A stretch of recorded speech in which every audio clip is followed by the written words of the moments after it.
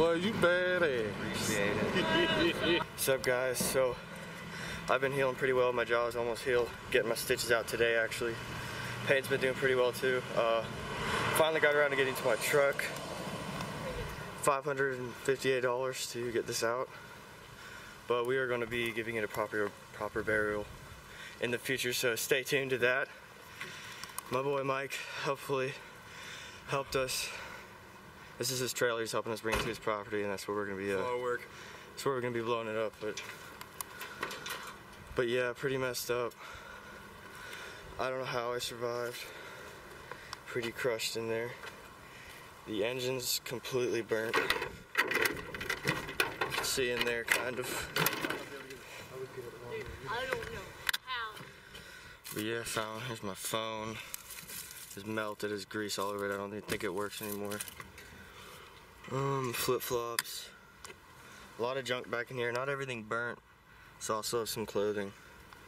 But luckily, most of my weapons are intact.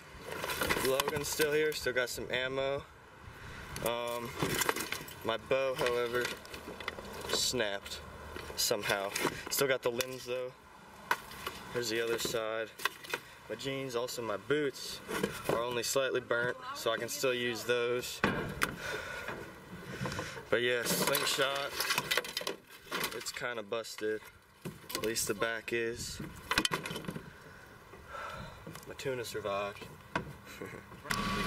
Update, the blowgun is really bent, so it's useless, sadly. But yeah, here's the inside. My door won't even open, so we had to break it and come out this way. Hammock, still intact. Found my knife down in here, so that's pretty nice. It still works. That's gonna be that should be your thumbnail.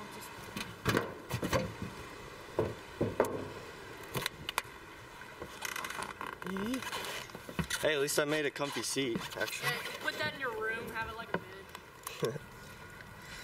Take a little bit of this home with me.